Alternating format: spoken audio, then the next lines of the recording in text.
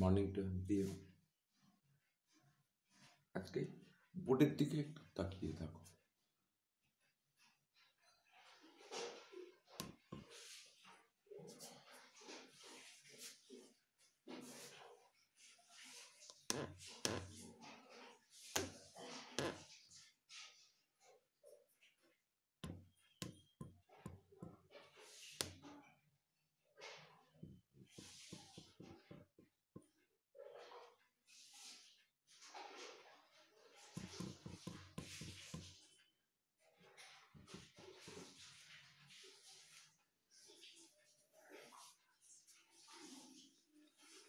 না, আমার উদ্দেশ্য হচ্ছে সম্পূর্ণরূপে যে আমরা কেন ইংরেজি ভাষাতে পিছিয়ে পড়ছি।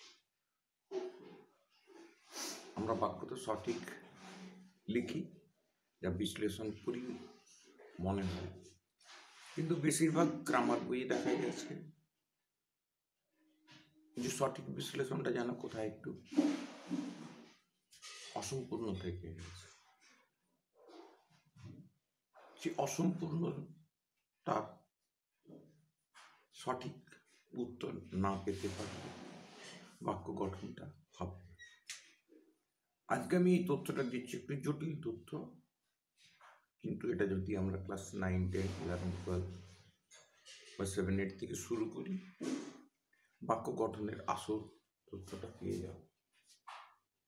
তাহলে এইখানে আমরা এই তথ্যটাকে পরিষ্কারভাবে জানতে গেলে প্রথমেই আমাকে জানতে হবে আমি কোথায় ভুলটা করছি। এইখানে আমার ভুলটা হবে আজকের বিষয় ইংরেজি ভাষায় গ্রামারের বাক্য গঠনের বিশ্লেষণ, যা আমাদের জানা উচিত। এটাই মূল তথ্য। এবং ফলো দ্য সেন্টেন্সেস অ্যানালাইজেশন, বাক্যটির আসল বিশ্লেষণটাকে আমাদের বুঝতে হবে। এই তথ্যটা এখন বুঝতে পারবে না, কিন্তু আমরা বলে দিচ্ছি এটা যেটা প্রাথমিক পর্যায়ে জ্ঞানটা দেবো সেটা যেন সঠিক হয়, এবং আমাদের বাক্য গঠনটাকে যতক্ষণ না পর্যন্ত সঠিকভাবে ধরতে পারবো ততক্ষণ পর্যন্ত আমরা এগোতে পারবো না। প্রসঙ্গক্রমে বলে রাখি, আমরা অনেক ছেলে মেয়েরাই ইংরেজি অনার্স কমপ্লিট করার পর টিচিং লাইনে আসার পর এই তথ্যটা সঠিক দিতে পারি।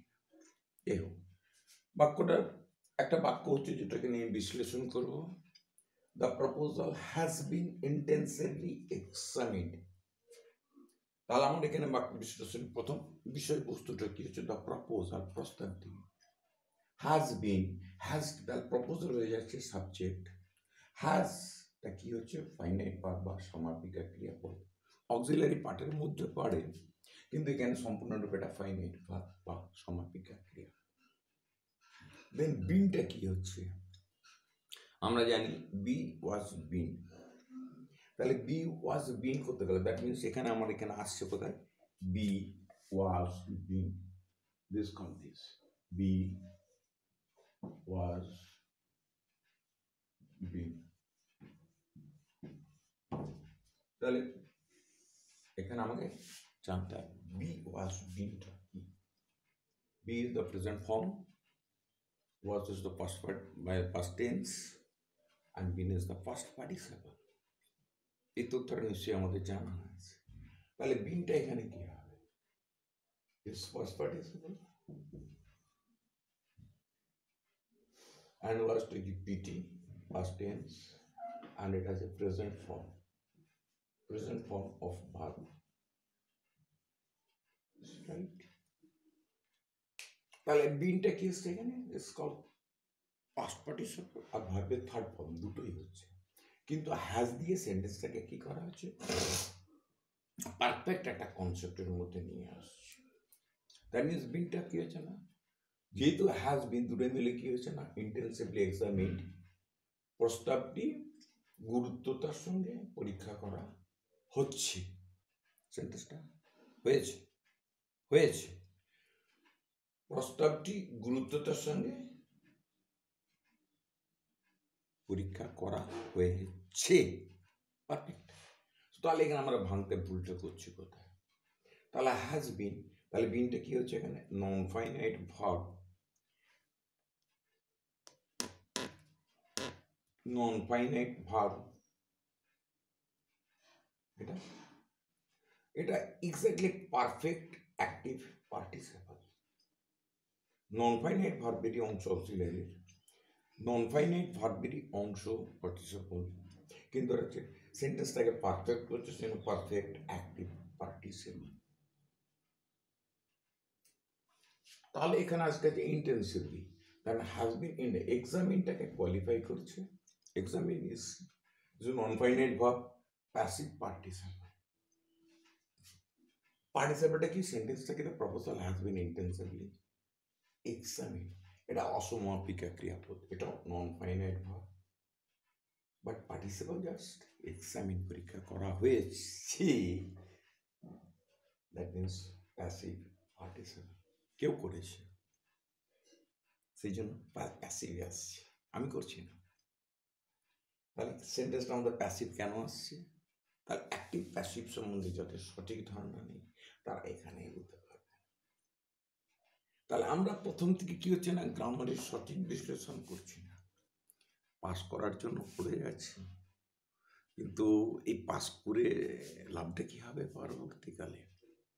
অনেকেই ভাবে যে ইংরেজি পট পট পট পট পট করে বলে গেলাম, লিখে গেলাম, কিন্তু বিশ্লেষণ করার সময় দেখলাম যে এখানে কিছু তথ্যটা অসম্পূর্ণ থেকে গেছে বা আমরা সঠিক জ্ঞানটা দিতে পারছি না। ঘটনাটা কি ঘটছে, আমরা কোনো জায়গায় দুর্বল থেকে যাচ্ছি, এই দুর্বলতাটাকে দূর করার জন্য আজকে একটি জটিলতার মাধ্যম দিয়ে গ্রামারের তথ্যটা পরিবেশন করছি, আর বাংলাতেই আমি বেশি ব্যবহার করছি, পরবর্তীকালে আমি বাংলাটা কিন্তু রাখবো না। তাহলে সেন্টেন্সটা কি হচ্ছে, প্রস্তাবটি পরীক্ষিত হইয়াছে, গুরুত্বতার সঙ্গে পরীক্ষিত হইয়াছে বর্তমান কাল, সেন্টেন্সটা হ্যাজ বিন এক্সামিন্ড, পারফেক্ট, পরীক্ষা করা হয়েছে, কেউ করেছে, সেই জন্য প্যাসিভ। সো নাও হ্যাজটা কি হচ্ছে, ফাইনাইট ভার্ব, সমাপিকাকে বিনটা কি হচ্ছে, বিনটা হচ্ছে কিন্তু নন ফাইনাইট ভার্ব, যেহেতু বি ওয়াজ বিন, এই বিনটাকে দিয়ে আমরা এটা বুঝতে পারবো it is rightly described. So if we cannot understand, if we do not try to understand, if our teachers do not make us understand, so from the beginning আমরা বেশ ভুল করে করে চলেছি, গ্রামার বইয়েও এই সম্পূর্ণ তথ্যটা দিতে পারছে না বা দিচ্ছে না, জানি না, আমি আমার এটা নিয়ে এটা আমার আলোচ্য বস্তু নয়, আমি কোনো গ্রামারিয়ানকে নিয়ে ডিগ্রেড করতে চাইছি না, আমি ইংরেজি গ্রামার সম্বন্ধে যে মূল তথ্যটা দিতে চাইছি, যে আমরা কেন ভুলটা করছি, আমরা সেন্টেন্স বিশ্লেষণ করার সম্বন্ধে কেন ভুল করছি বা বুঝতে পারছি না, পরবর্তীকালে শুধু প্র্যাকটিস প্র্যাকটিস প্র্যাকটিস করে করে বাক্যর আসল তথ্যটা বুঝতে না পেরে মুখস্থ করে বেরিয়ে চলে যাচ্ছে বা প্র্যাকটিসের মাধ্যম দিয়ে নাম্বার তুলে নিচ্ছে। অনেক শিক্ষকই দেখতে পাওয়া যাবে তারা খুব সুন্দর ইংরেজি বলে বা লেখে বা নাম কামানোর জন্য অনেক কিছু কাজ করে থাকে, কিন্তু তাদেরকে এই ধরনের প্রশ্নগুলো করলে হয়তো তারা বুঝতে পারবে না, উত্তর দেবে না, বলে প্রয়োজন নেই, আমাদের পাস করাটাই উদ্দেশ্য।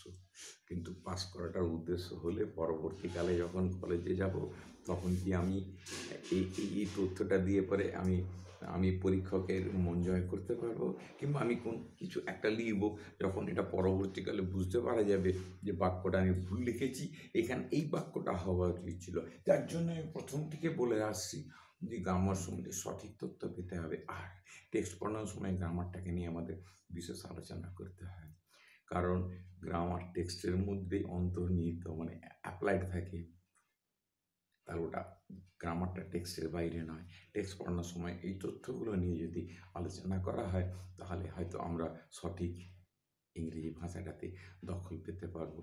আমার উদ্দেশ্যটা হচ্ছে ইংরেজি ভাষায় সঠিক তথ্য দেওয়া, যাতে আমরা আমাদের ছাত্র বন্ধুরা তাড়াতাড়ি ডেভেলপ করতে পারে এবং ইংরেজি অনার্স নিয়ে পড়ে বা ইংরেজি সাবজেক্ট ধরে বিশেষভাবে দখল পেতে পারে, এটাই হচ্ছে আমার প্রধান উদ্দেশ্য, এর বেশি আকার কিছু আজকে বলছি না, এই চ্যাপ্টারে বলবো না, পরবর্তী চ্যাপ্টারে বলবো।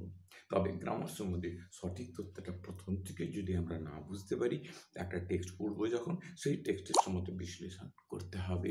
এটাই হচ্ছে আমার প্রধান উদ্দেশ্য। আজকে এই তথ্যটা মেন ভিউটাই হচ্ছে, বা আমার মিশনটাই হচ্ছে তোমাদেরকে সঠিকভাবে জ্ঞান দেওয়া। Thank you, and wait for the next episode.